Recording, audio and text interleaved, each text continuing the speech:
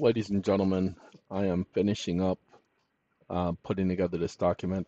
You all pay attention, are going to have to do the research, and you're going to have to include a section that it's not the case citations that is most important.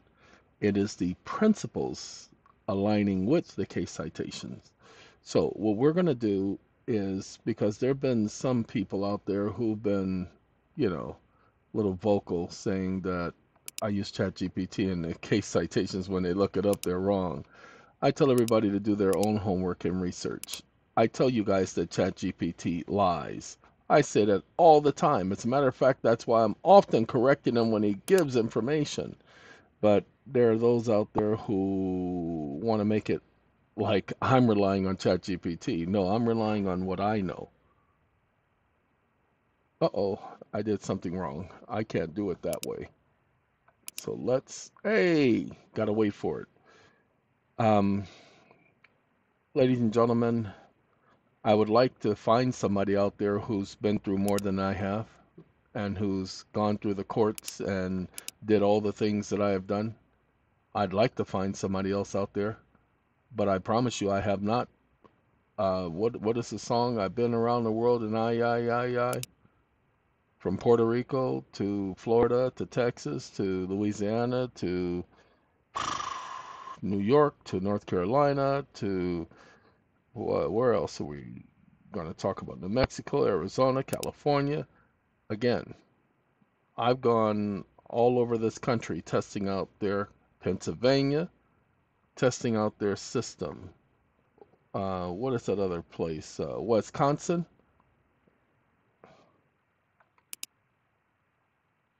I'm distracted right now, and so I keep making the same mistake because I'm distracted trying to think of these different states that I've been through. Look, ladies and gentlemen, each of these cases talk about passengers for hire. We're going to take at least 8 of them.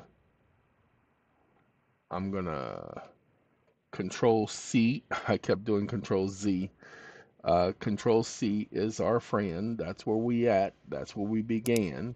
And we're going to go to Perplexity. Perplexity is not ChatGPT. Well, technically it is ChatGPT, but Perplexity, what happens when you use it? It does your top searches, top 5, to say the least.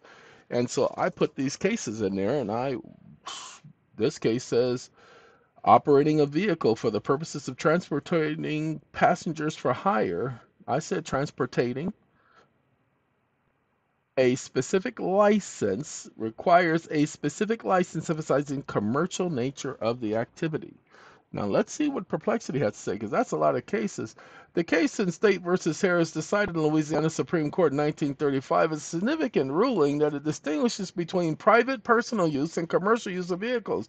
The court held that transportation of passengers or goods or service for hire constitutes commercial use, which requires a specific license. This regulation is imposed to protect the public welfare by ensuring that commercial vehicle operators adhere to safety and regulations. Similarly, State versus City of New Orleans, the Louisiana Supreme Court reiterated that operating a vehicle for the purposes of transporting passengers for hire necessitates specific licenses.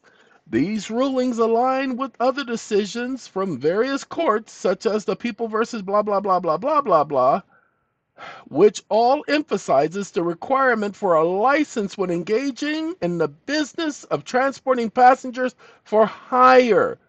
The consistent terms across these cases is the legal distinction between private and commercial vehicle use, which the latter being subject to licensing to ensure public safety. Compliance. Ladies and gentlemen, I don't want to hear everybody else and their grandmama tell me what I know, what I don't know, or what I can and cannot do. I already know this right here.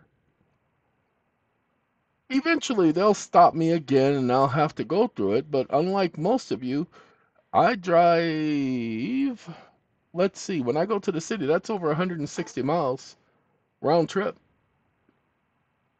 And since I retrieved this vehicle back in, what, October, I put 8,000 miles on the vehicle. I've been stopped while in someone else's vehicle that wasn't registered, but that person was suffering from white privilege, and so they didn't impound the vehicle. But the officer gave me a problem, asked me what my name was, and I told him my name is EeoN.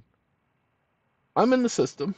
I know it. He knew it because give me a moment. He goes back and he checks and he comes back and gives a comment to the driver, doesn't speak to me again, doesn't say another word to me, speaks to the driver only. You need to tell your friend to watch his attitude. Y'all know me. I was getting ready to let him know what an attitude really was because he was confused. And I didn't because it wasn't my automobile. If it was my automobile, I definitely would have given him a piece of my mind. Just because you wear a badge doesn't mean that you get to say whatever you want to me and I don't get to say it back. Equal protection of law, mother. Idiot. Equal protection of law. If you want to raise your voice to me, I will raise my voice to you. I love equal protection of law. It says I get to do what you get to do. Do unto one's neighbor as they want to have done unto them. Well, guess what? They want equal protection of law. They want them freedom. So they want me to give them exactly what they given me. That's a miscarriage. You can't do that. You can't just sit up here and you're just twisting and have a good day, everybody. We will speak again.